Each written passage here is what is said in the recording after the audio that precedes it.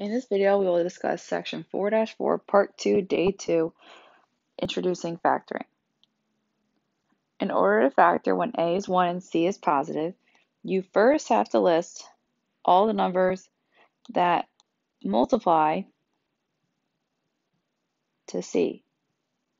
So you're listing all the numbers that are a multiple of that letter C, which if C is positive, as it will be in our examples today, it'd be a positive times a positive or a negative times a negative. Then you're going to determine which pair of numbers adds to equal B. So which set of numbers adds to equal that middle number B. And then finally, you're going to fill those two numbers into your two terms or your factors. In our first example, we have to find first all the numbers that multiply to the last number, or to the 27, and all the numbers that add to the value of B, or the middle number, which is 12. So if I start by listing my numbers that multiply to 27, I first can do 27 divided by positive 1, which gives me 27. So I have 1 and 27. And now we again have to check the negatives. So 27 divided by negative 1 gives me negative 27. So negative 1 and negative 27.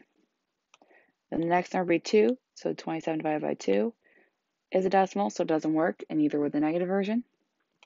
27 divided by 3 gives me 9. So I have 3 and 9. And now I would check the negative version. So 27 divided by negative 3 is negative 9. Then I can do 27 divided by 4, which is the decimal, so it doesn't work, and either with the negative version. 27 divided by 5 is a decimal, so it doesn't work, and either with the negative version. 27 divided by 6 is a decimal, so it doesn't work, and either with the negative version. 27 divided by 7 is a decimal, so it doesn't work, and either with the negative version. 27 divided by 8 is a decimal, so it doesn't work, and either with the negative version. And the next number we would check would be 9, which we've already discussed, meaning that we already have listed all the possibilities.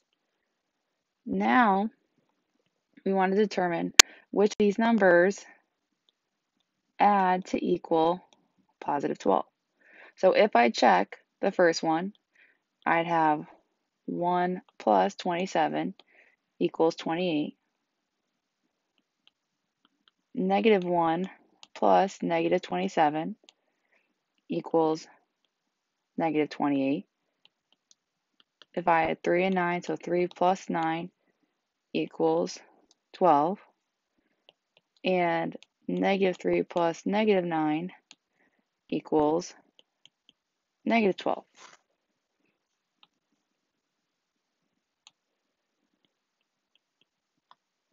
Now the question is asking us to determine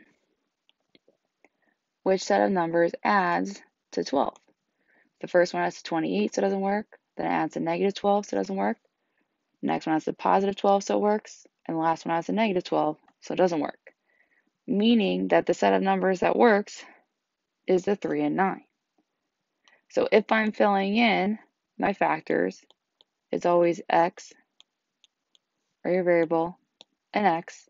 And then we're filling in numbers from the pair that works. So in this case, we have a 3.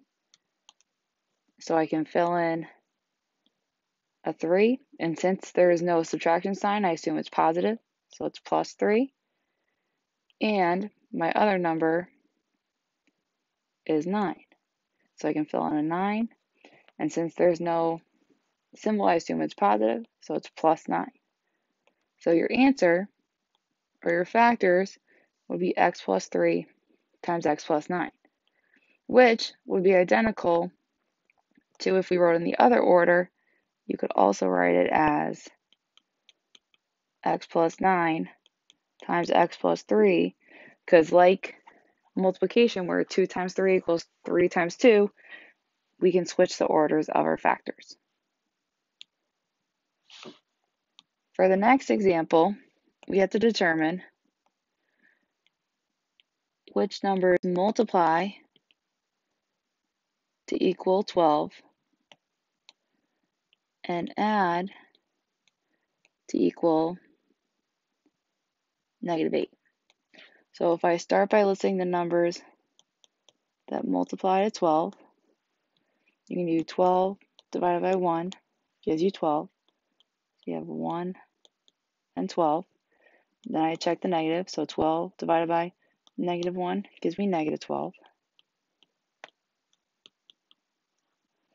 Then I can do 12 divided by my next number, which is 2. So it's 6. So you have 2 and 6. Then I'm going to check the negative. So 12 divided by -2 is -6.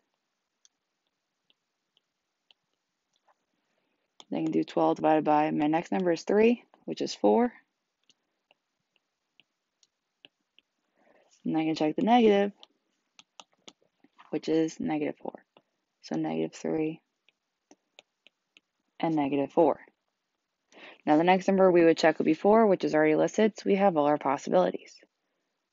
Now we want to determine which set adds to equal -8. So if I were to check and I'm adding straight across, 1 plus 12 would equal 13. -1 plus -12 would equal -13. 2 plus 6 would equal 8. Negative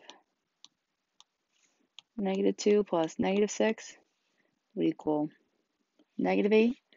3 plus 4 would equal 7. And -3 plus -4 would equal -7. So if we're checking which set of those numbers adds to equal that -8, 13 doesn't work, -13 doesn't work, +8 doesn't work, but -8 would work, 7 doesn't work, and -7 doesn't work. So the set of numbers that multiplies to 12 and adds to -8 is -2 and -6. So if I write them as my factors, I have x, and we're filling in our numbers. So my first number is -2, so I can fill in a -2, and the second number is -6, so you can fill in a -6, giving you your final answer of x minus 2 times x minus 6, which similarly, if we want to write in the other order, like we said before, where we could flip, this is the same as saying x minus 6 times x minus 2. However, you only need one of those answers. For our next example, we want to determine all the numbers that multiply to the value c, or that value of 10, and the numbers that add to the value of b, which is -11. So if I were to list all my numbers that multiply to 10, I could do 10 divided by 1 gives you 10. So we have 1 and 10, and we can check the negative version. So 10 divided by -1 gives us -10. So I have -1 and -10. Then 10 divided by my next number is 2, which gives us 5. And I can divide by -2 to check the negative version, which gives me -5. Then I can check 10 divided by 3, which is a decimal, so it doesn't work in either of the negative version, and 10 divided by 4, which is a decimal, so it doesn't work in either of the negative version. The next number I would use would be 5, which we already considered, so we have all of our possibilities. Then we want to figure out which set of those numbers adds to equal -11. So if I were checking, I'm going to add down the list. So if I add 1 plus 10 equals 11, negative 1 plus negative 10 equals negative 11, 2 plus 5 equals 7, and negative 2 plus negative 5 equals negative 7. So the set of numbers, in this case, if we're going through and checking, that adds to our negative 11, 11 wouldn't work, negative 11 does work, 7 doesn't work, and negative 7 doesn't work.